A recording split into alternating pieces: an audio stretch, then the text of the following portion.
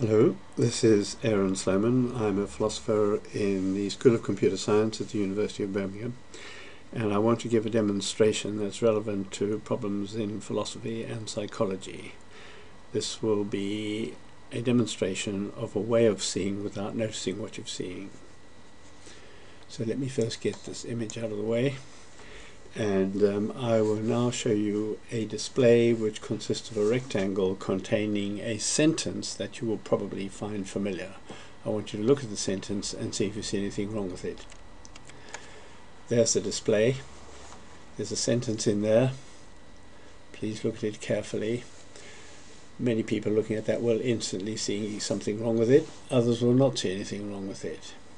If you see something wrong, the rest of this experiment will be irrelevant to you, though you can go on watching just to see what it's about.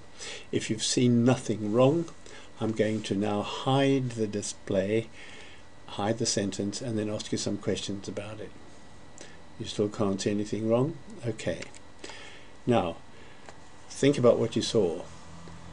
Here's the question. If you didn't see anything wrong, then where was the word will? Where was the word will? If you saw a familiar phrase with nothing wrong, you will have seen the word will. Where did you see it? Does that question make you notice something that you didn't notice before? If so, the experiment has worked for you. If you haven't noticed anything new as a result of that question, I'm going to ask a different question. How many words were in the display? How many words were in the display?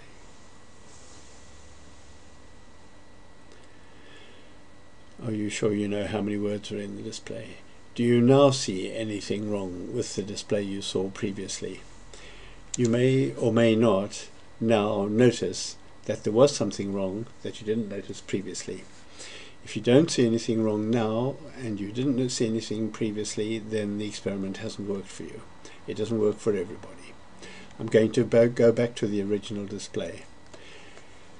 You should now see something wrong, either if I ask you where's the word will, or if I ask you how many words are in the display. That'll draw your attention to the duplication which you may or may not have seen previously.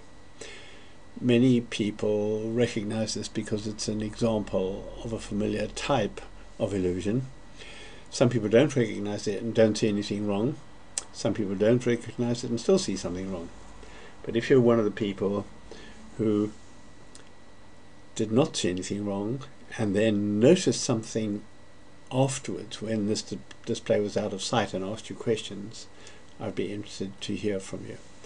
In fact, if anyone has any observations on this, please feel free to email me at this address,